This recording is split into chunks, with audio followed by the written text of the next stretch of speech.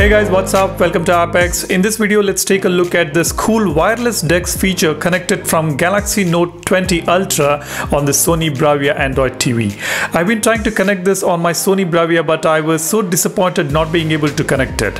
I did everything possible on TV settings without any luck and was kind of getting frustrated, but then the only way I could finally connect was after performing a factory reset on this Android TV. And then it just worked flawlessly. This feature is expected to hit some of the Note devices very soon, and you are gonna enjoy this feature for sure. If you find any difficulty in connecting it to your Android TV, you can drop a comment and I will try to answer your queries. And with that being said, do hit that subscribe button and leave a like to support this channel. Now let's get started. Alright, now the first thing to do is make sure that your screen mirroring is turned on. To do this, just go to Inputs, go to Screen Mirroring, and it will automatically be turned on, right? So now just go to your home and you have to use your phone and turn on Wireless Dex. Let me just turn this on.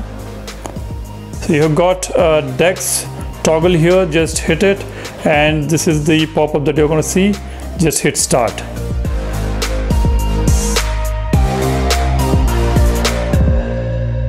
There we go. So that is connected, and this is the setup that you get. This is the display that you get it on big screen. So you've got everything available on your phone available on the big screen here, right?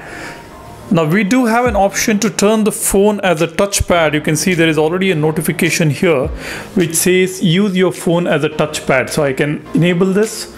Now this becomes the touchpad for Dex, right? So now we can turn it into landscape mode, or we can use it as it is.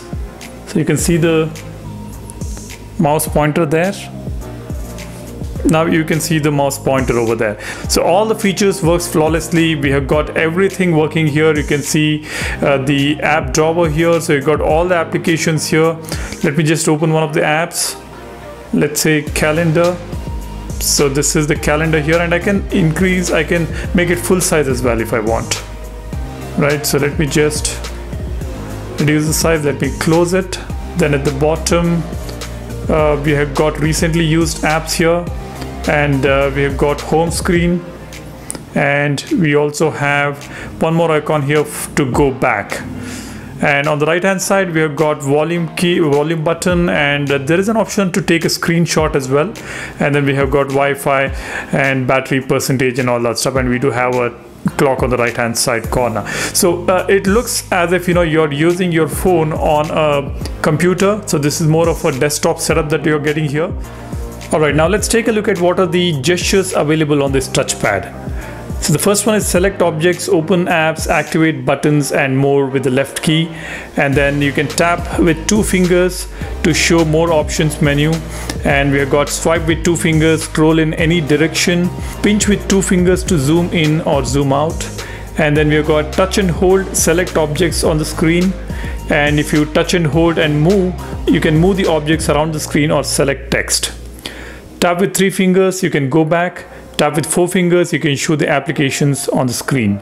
Tap with 4 fingers, you can show the apps on the screen.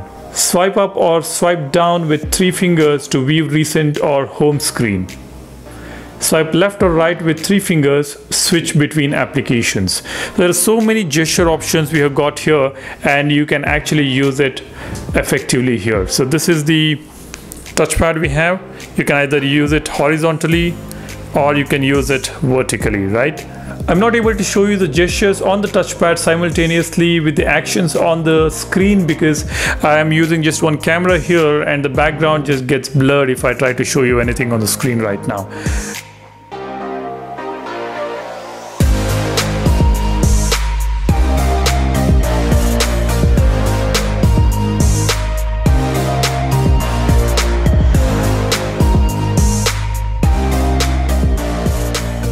And if you find it difficult to use your fingers on the touchpad, you can even use your S Pen here. It's very easy.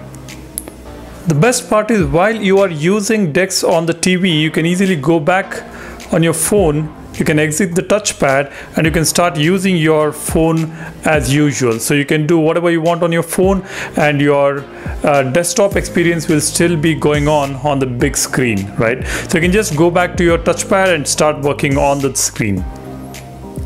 Alright guys, that's about it. This is the experience of Samsung Dex, Wireless Dex feature on any Android TV.